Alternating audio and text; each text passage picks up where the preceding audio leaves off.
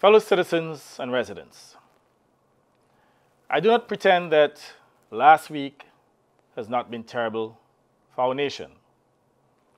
The events surrounding former Antigua and Barbuda diplomat John Ashe, while he was entrusted with the role of the presidency of the United Nations General Assembly, has cast a pall of gloom over all of us and neighboring Caribbean countries. The implication of members of the former United Progressive Party government, including the former Prime Minister Baldwin Spencer, in bribery, money laundering, and other corruption charges, has also caused us great alarm.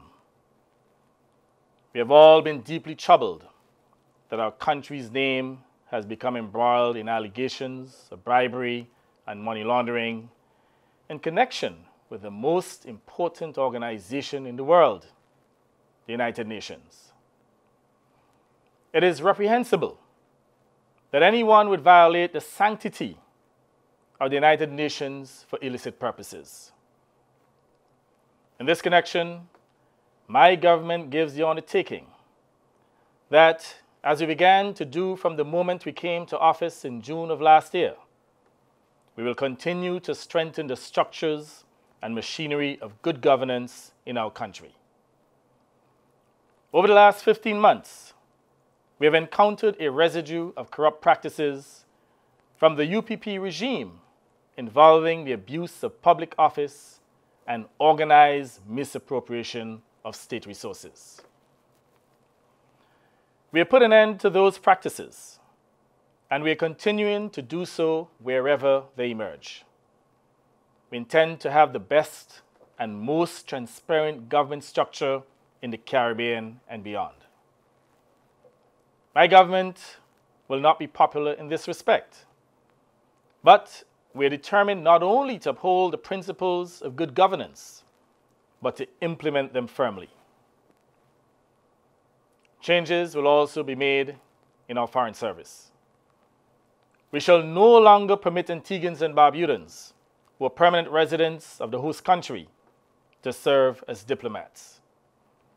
In addition, we shall begin a process of rotation of our foreign service officers so that no one of them exceeds a period of more than 5 years in any posting. Financial audits have been done on a yearly basis by the Auditor General. However, we shall also carry out routine independent forensic audits of all our overseas missions. I should mention that one of the first actions that I took when I became Prime Minister in June of last year was to instruct that John Ashe be removed as Antigua and Barbuda's permanent representative to the United Nations. At the time, I was lobbied by several persons to retain him, since it was argued he was at the peak of his career. But I held the view that he did not fit into the framework of good governance and representation that I envisioned. Therefore, I stuck to my position. The only concession was to the appeal that since he was president of the UN General Assembly and his term in that position would have ended in 2 months later, his termination was extended to coincide with the end of his presidency. Today, I can report that all those who lobbied me to retain him have come to admit that my assessment was correct. Nevertheless, I take no satisfaction from the validation of my position. I would be very much happy, but have preferred that this week's events had not occurred. It has harmed the efforts that my government and you, the people of Antigua and Barbuda, have so valiantly made to rebuild our country's economy and to uplift its standing in the international community over the last 15 months. Who could take satisfaction in this corruption saga, knowing the grave consequences for our country? But I say this: The damage is neither permanent nor irreversible. There will be persons motivated by rivalry or malice who will attempt to stain the entire country and this government for the corrupt actions of the former UPP government officials. However, we should note that in other countries of the world, officials have been involved in wrongdoing, but the economies did not collapse and the governments did not cease to function. History is replete with such incidents in countries large and small. Those officials received appropriate punishment, and the people, the country, and the government moved on. We shall do likewise. Those involved in this disgraceful saga will also face their accusers in the appropriate courts. Therefore, I say to you, the citizens and residents of Antigua and Barbuda, that you have done nothing wrong. Further, the present government of Antigua and Barbuda has done nothing wrong. Neither you, the people, nor the present government had any part in the events that were revealed over the last few days. The persons who are responsible and liable have been named in a complaint brought by the U.S. Federal Bureau of Investigation, the FBI. It is those persons who have a case to answer. It is those persons who will have to face the consequences of their corrupt actions. And to the extent that the authorities of the United Nations and the United States request the cooperation of my government in this matter, we shall give such cooperation as a responsible member of the international community. That is our obligation, and it is an obligation we will fulfill.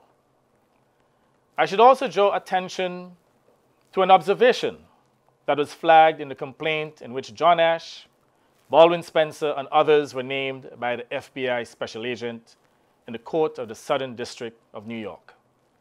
He said, and I quote, "I know that bribery of a public official is illegal in Antigua under the Prevention of the Corruption Act, which was enacted by the Antiguan Parliament." End of quote. It is obvious, therefore, that the eyes of the international community are focused upon our jurisdiction to see what this country's law enforcement agencies do in relation to this matter.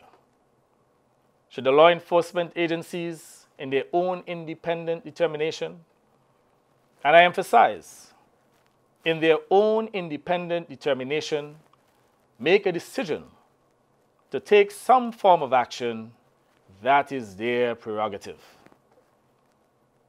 I make it clear now that should they do so, it will be no political witch hunt by my government or the political party that I lead. We did not create this troubling situation. We simply, deeply regret that it has involved our innocent people and has slowed our nation's steady stride since June of last year to build a better and more prosperous Antigua and Barbuda.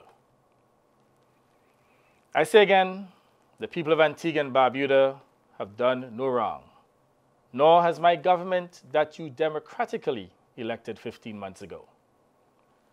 Indeed, you, the electorate, should be commended for the wisdom and foresight you displayed by rooting out the corrupt UPP regime at the last election.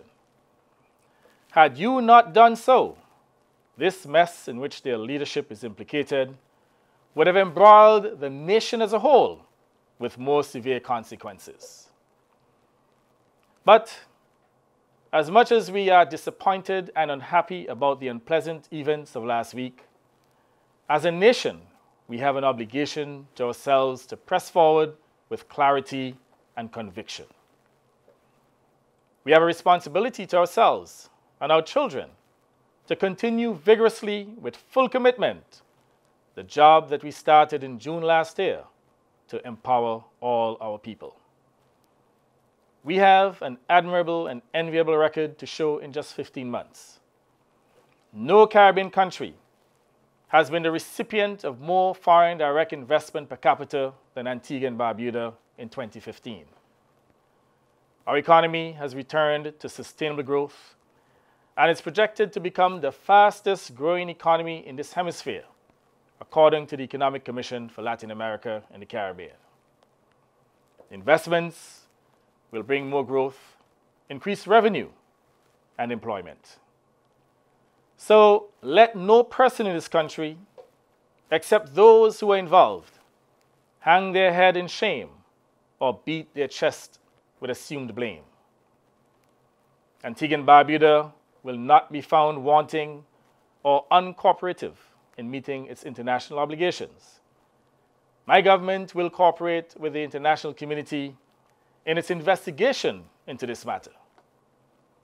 No government or agency will be able to accuse us of not acting responsibly. Domestically, law enforcement agencies will determine in their own deliberate judgment what actions they may take. My fellow citizens and residents, I end by recalling from the Holy Bible 2 Corinthians chapter 4, verses 16 to 18. So we do not lose heart. Though our outer self is wasting away, our inner self is being renewed day by day. For this light momentary affliction is preparing us for an eternal weight of glory beyond all comparison, as we look not to the things that are seen, but to the things that are unseen.